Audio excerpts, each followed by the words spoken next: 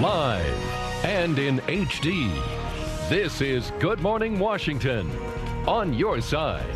1 out of every 3 adults has high blood pressure, and most people get it from the foods that they eat. Yeah, and it turns out that breakfast foods can be some of the most unhealthy. So during this Hypertension Awareness Month, 7 is on your side with what exactly you should be watching out for. Our Jamila Banji talked to the woman known as Sodium Girl.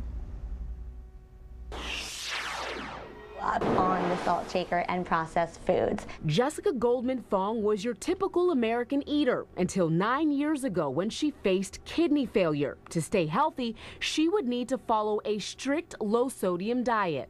I think what shocks most people is when they start turning around the packaged goods and they start looking at the labels. Experts say Americans are oversalted. Nearly 3/4 of the sodium we consume comes from processed, prepackaged foods.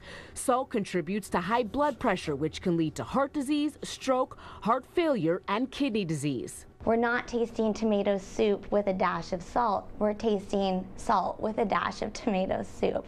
Breakfast is the meal we use to start our day, but Goldman Fong says it's also the meal with a lot of hidden sodium. The bagel itself, surprisingly, just those 2 slices can cost you about 500 milligrams of sodium or more. The FDA recommends the average person consume no more than 2,300 milligrams of sodium a day. That's about a teaspoon of table salt. But people with high blood pressure, African Americans, and older adults should limit their intake to 1,500 milligrams a day. That means adding cream cheese or cured meat to this bagel almost puts you at your daily limit.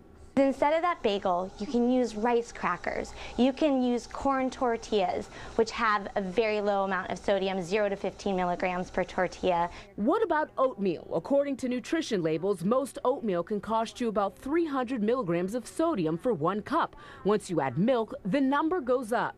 They actually make instant oatmeal in packages with 0 sodium in it, so just turn those boxes around and look at the nutritional label.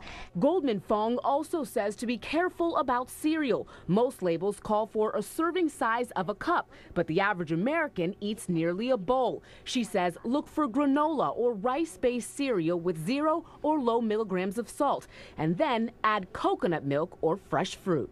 With all of these options, you really get to customize your breakfast exactly to your taste, leading to a full belly and a full life. Jamila Banji, ABC 7 News. And you can read more low sodium recipes by visiting our website. It's WJLA.com.